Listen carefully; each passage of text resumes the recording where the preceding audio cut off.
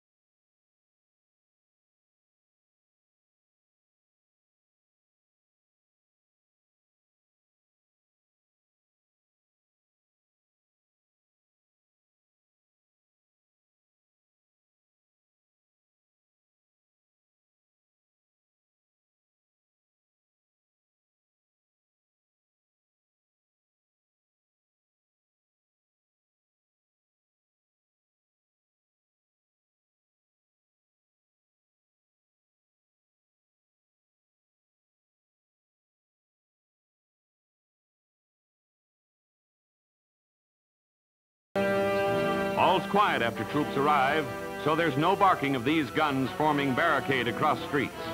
Millmen and workers promise peaceful settlement of strike, and so soldiers head back to Army barracks in swank automobiles of day. October 1919 is month of meetings and conferences in nation's capital. Bernard Baruch is here to represent American people. Secretary of Labor Wilson speaks for federal government, which wants workers back in mills. Spokesman for woman laborers is Mrs. Conboy, but talks fail and strike goes on. In fact, strike spreads to coal mines as John L. Lewis and laborites William Green and Samuel Gompers enter the picture.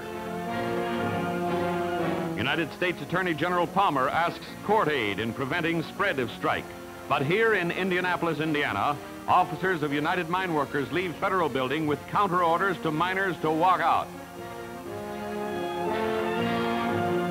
And here in Beckley, West Virginia, as in other mining towns, soldiers once again appear to police strike-bound areas. Winter comes and struck mills and mines remain idle well into 1920, when conferences effect settlement, and miners and mill workers go happily and eagerly back to work.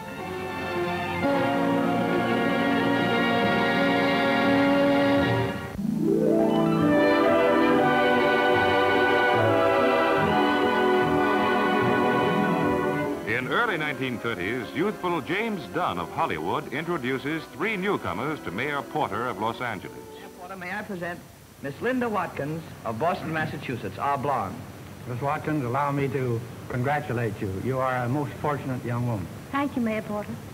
Now may I introduce Miss Conchita Montenegro from San Sebastian, Spain. Miss Montenegro, let me congratulate you also. It is fitting that a beautiful daughter of Spain should make a new conquest in California, the land of Cortez and Balboa. Thank you, Mayor Porter. Now allow me to introduce Miss Helen Mack, our redhead from Rock Island, Illinois, more recently of the New York stage.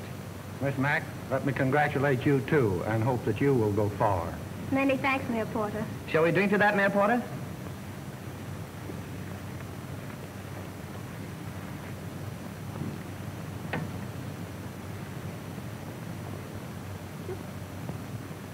I propose a toast in my favorite beverage, California orange juice. To you young ladies, may you all be stars. But the future held three different fates for these Hollywood hopefuls of the early 30s.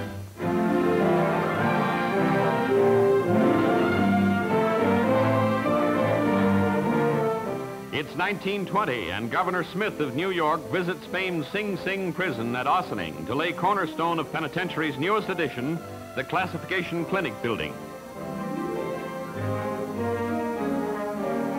State Senator Sage, who wrote bill providing for clinic, speaks at cornerstone ceremonies.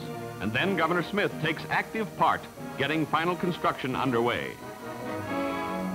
As As expertly as professional bricklayer, he spreads cement under cornerstone, and Sing Sing gets a brand new prison wall.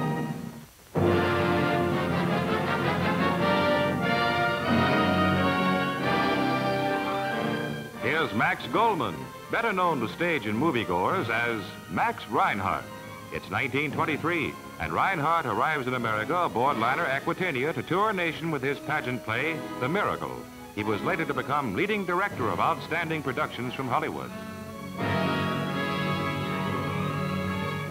Here's Norman Rockwell with Mrs. Rockwell in the early 1920s. While still a young man, Rockwell gained international fame as cover artist and magazine illustrator, and as interpreter of American youth and village life through his more serious paintings. Norman Rockwell, great American artist. Here in 1920 is Judge Kenesaw Mountain Landis at work at his desk in Chicago. Famed black sox scandal is talk of the nation, and Landis is soon to leave the bench to become internationally famous as first czar of baseball, game's highest office.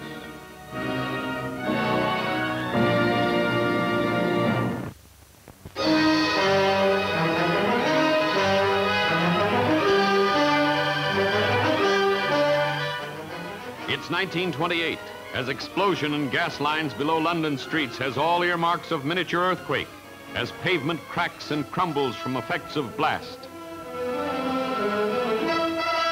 London bobbies say it's a miracle no one is killed, but scores are injured walking streets or riding in taxicabs such as this. Damage of blast is extensive, as miles of city streets are ripped like paper, and escaping gas burns for many hours.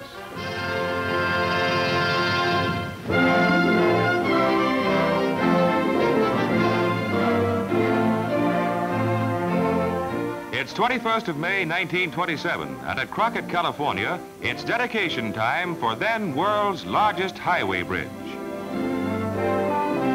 Governors Young of California and Balzar of Nevada are among dignitaries officiating at historic ceremonies, and giant steel and concrete structure is christened by Mrs. Avon J. Hanford.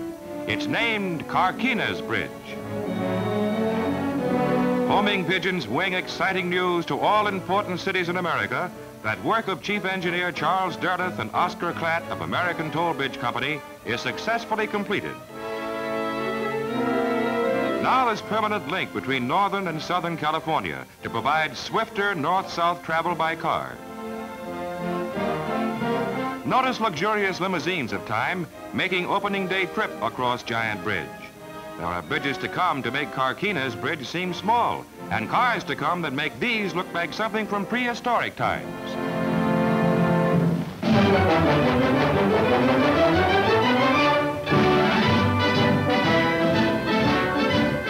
Here in early 1930s, pilots of England's Royal Air Force thrill 150,000 Britons as they master the perils of precision flying. Flights look as if they'll crash into each other, but groups are actually flying over and under each other at different levels. There's possibility of disaster in sudden appearance of air pocket, though.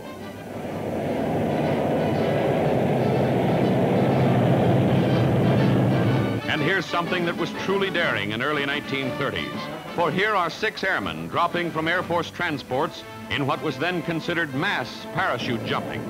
In war still years away, hundreds of paratroopers were to drop from skies over enemy territory in truly mass maneuvers in the air. But this was great accomplishment and spectacle then.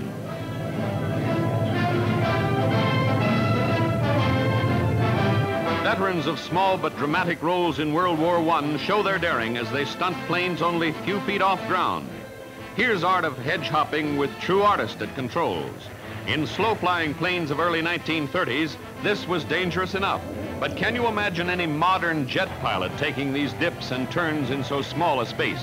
Even at half speed, later planes would zoom out of sight before pilot could make his turn.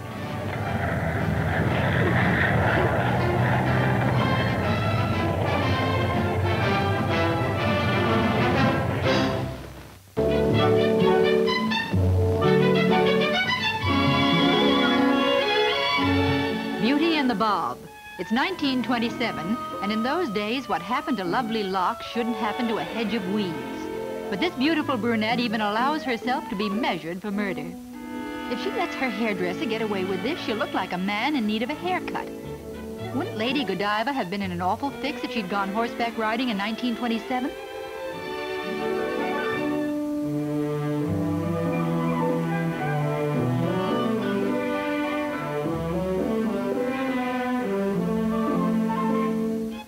In spite of the close-cropped hair, our beauty is going to have a touch of something feminine, thanks to an expert manipulation of the hairdresser's comb.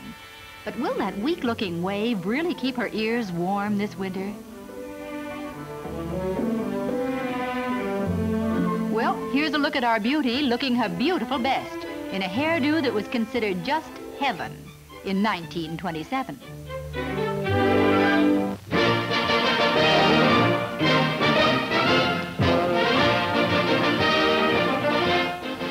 Bunion Derby. It's 1927, and Los Angeles is terminus of second Bunion Derby cross-country marathon sponsored by promoter C.C. Pyle. And here is Salo, the winner, walking toward finish line with Gavisi, another early finisher. There's big crowd on hand to cheer Salo to end of his 3,000-mile journey from New York to Pacific Coast. And here's eighth walker to finish. He's Herbert Hedeman, just 55 years old, who made the grind in spite of wearing weighty beard. 12-foot triumph. It's 1934, and here's start of 3-mile jaunt of crews from Washington and California on Lake Washington, Seattle. Off to fast start, crew of Golden Bears grabs early lead and looks a cinch to hold it. Fans follow apparently dull race until suddenly Washington 8 steps up the stroke and pulls alongside the Bears. In strong burst of speed, Washington pulls ahead and roars toward finish line at pace too fast for California crew. Washington is winner, but the margin of victory is just 12 feet.